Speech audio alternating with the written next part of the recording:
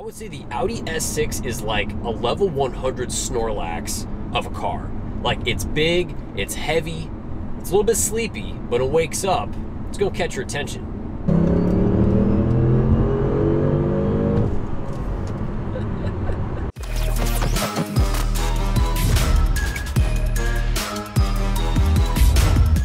So what's going on, guys? We're back here again today for another installment on our Project Audi S6 series. On today's video, we're gonna take the time to do a full in-depth review on our Stage 3 Project Audi S6. So without further ado, let's hit that intro.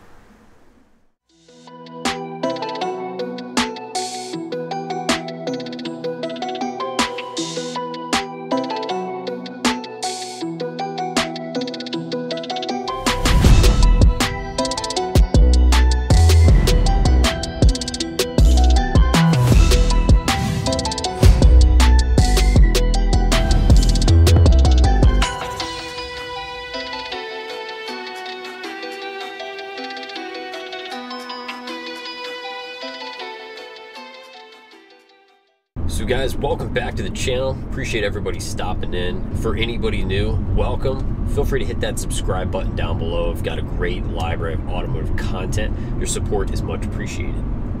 So getting into today's video, you guys saw last time we did our initial Stage 3 reaction for the Project Audi S6. I've also got another video providing like an entire comprehensive build for all the different parts required to do a similar package such as this. So I'll be sure to leave a link somewhere up here if you want to check that out. So I want to take some time to do a follow-up video. I've had a little bit more time to spend driving the car, so I want to give you guys a solid review, do a comprehensive breakdown as far as just looking at the total package here on the S6. So taking a look at our performance output, of course, RS7 turbos, APR Stage 3, matching transmission tune. So taking a look at the graph provided from APR, you can see we're somewhere in the ballpark around 634 horsepower, around 670-ish pound-feet of torque. Of course, those are crank figures based on 93 octane fuel. So in terms of power, overall performance, I gotta say, I am definitely well satisfied, to say the very least. I mean, this car makes, in my view, more than plenty of power, especially from the standpoint of a daily driver. I think you got more than enough to get yourself in trouble.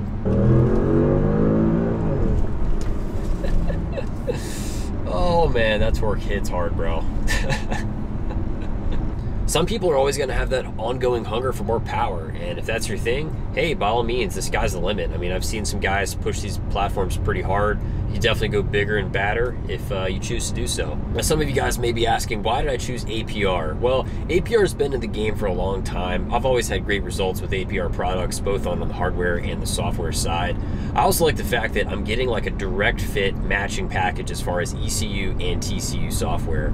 A lot of people go DS1, it's definitely another popular upgrade in the 4.0T community. However, as you guys know, DS1 doesn't really offer any proprietary transmission software, so that would require the user to go elsewhere in terms of transmission software, and that's totally fine if that's your cup of tea. But you know, I'm sure there's some guys out there that do a fine job as far as custom transmission software. I don't have to worry about getting in contact with any individual tuner. I don't have to rely on someone's responses, whether it be from, you know, an email, phone call, any of that kind of stuff. So I like the ability of being able to flash the car at any dealer across the country, plug and play, no issues. I don't really need any support from any individual parties.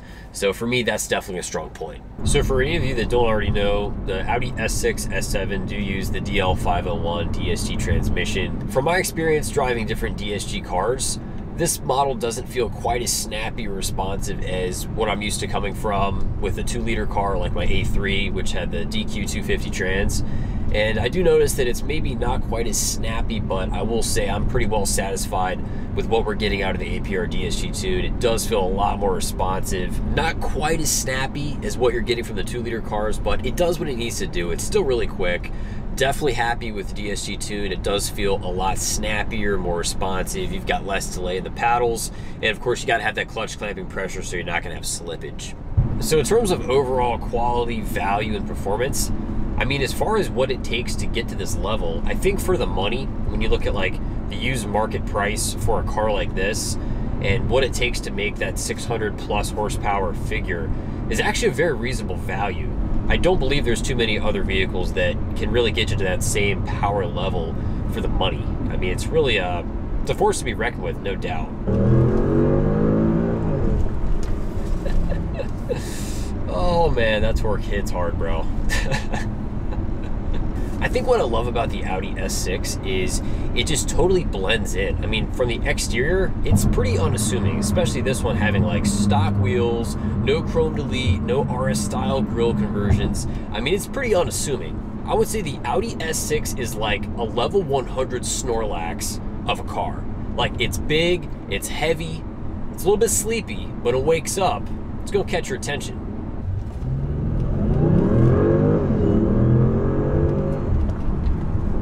I mean, this thing is just an absolute rocket, man. Now, as far as our selection on aftermarket turbochargers, I went with the HPA Motorsport RS7 hybrid turbos. This is basically going to be like a simple OEM replacement, nothing too crazy. It's not like an oversized turbo or anything that's too ridiculous like that, but I'm pretty well satisfied with them. The only thing I will comment on, guys, if you decide to pick these up, they do work well. However, there is a piece of paper in the box that tells you that they have to be reclocked prior to install. They're basically just loosely put together for shipping purposes. So what you're gonna have to do is you have to separate the cartridge from the housing, and you're gonna have to reclock the turbo to get everything to line up. Once that's done, your turbos are ready for install. So my only point of criticism would be, I really wish these actually were fully assembled, drop and ready turbos. For the money, I really can't complain. I do feel the price point was reasonable. Now, some of you guys may be asking about exhaust. Currently, as the vehicle stands here today, our exhaust is completely stock. Everything from the stock downpipe, stock catback, all that good stuff. Nothing's been changed.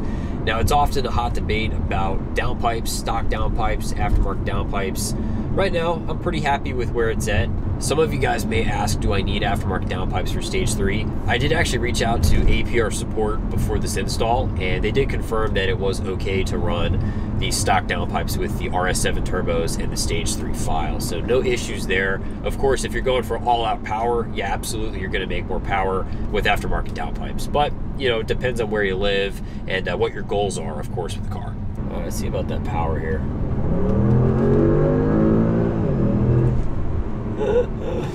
Dude, it's like a freaking rocket ship, bro. I mean, this thing just takes off and you're just like gone. Now, something else to comment on with this particular build is, I think when you have a twin turbo setup, you've got really small turbos and they spool up very quickly. I have to say, there's really no perceivable turbo lag despite having stock downpipes. So I'm pretty happy about that, guys.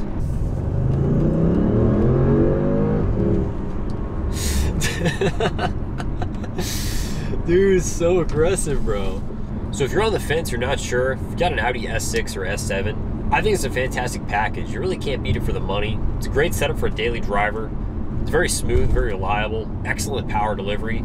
You got more than enough power, in my opinion. If you want to make more power, hey, you do whatever you need to do. If you want to go bigger and badder with the turbos, if you want to do fueling setups, custom tunes, this, that, and the other. But as far as APR Stage 3 overall, again, very well satisfied. So guys, that's gonna go ahead and wrap it up for today's video. Definitely appreciate you guys checking it out. Don't forget to leave a comment down below, like the video. It really does help improve the visibility of the channel.